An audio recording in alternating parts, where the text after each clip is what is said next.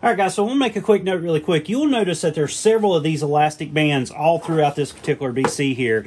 This particular diver here is using his to hold his inflator down. This is the one for his accessories, such as his flashlight, things like that. He's even got one here on the crotch strap that can be used to hold any excess webbing. And speaking of that, you can even put it on the waist strap itself so that once you thread your webbing through, like so, it can hold the excess in as well, so it's not sitting there flapping around. And they're very, very useful. But you'll notice that they're just elastic that's kind of sewed together, and they can wear out, they can stretch out. Well, I'm going to show you two more options really quick that might actually be helpful for you and be inexpensive as well.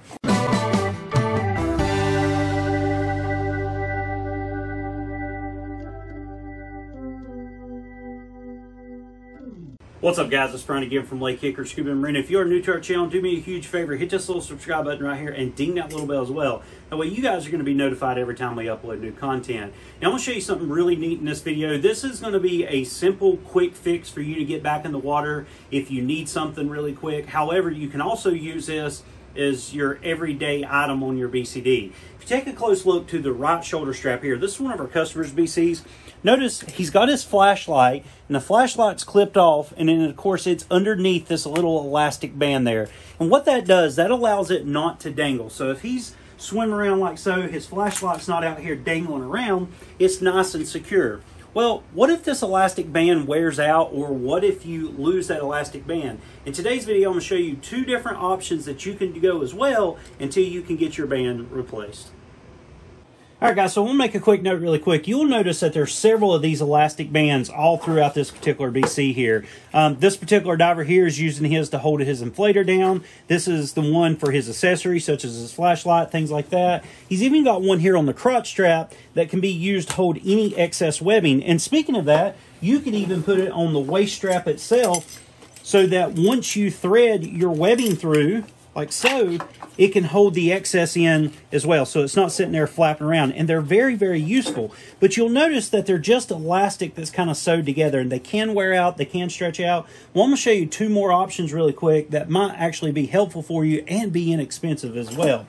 The first option, of course, there is a simple Ranger band or a piece of rubber or a piece of inner tube. And one of the great things about that is it catches on that material, so it's not going to slide up and down quite as easily, which means it's going to stay in place. You're not going to have to search for it whenever you're looking for it.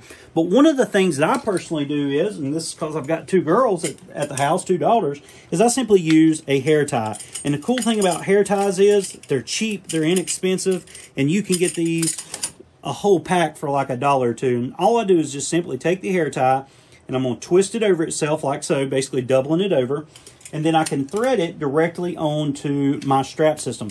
Now, whether I'm using that on a shoulder strap for an accessory, or in this case, I actually use it to hold excess webbing. So as I pull my webbing through and lock it down, I can use it up underneath there to hold that excess webbing, and it works just fine. So these are great, inexpensive options that you can go with, and you can throw these things in your Save a Dive kit, and they will last a very long time. If you do happen to break a Ranger band or break a piece of elastic that's already on there, you can simply use this as a spare to get you going again. And of course, in my case, I just left it on there all the time, and it worked great. So there you go, guys. That's a quick little tip for you. If you happen to break your elastic band or your Ranger band or a hair tie, you've got multiple options out there. Let me know down in the comment section below which method you use. Which one do you prefer and which ones work best for you? Because I really hope you enjoyed today's video. If you did, give me a big thumbs up. Definitely share it. If you got any questions, drop me a comment down below and I'll try to answer it as best I can and as quick as I can as well. But that's going to do it for today, guys. Take care. God bless, and I'll see you in the next video.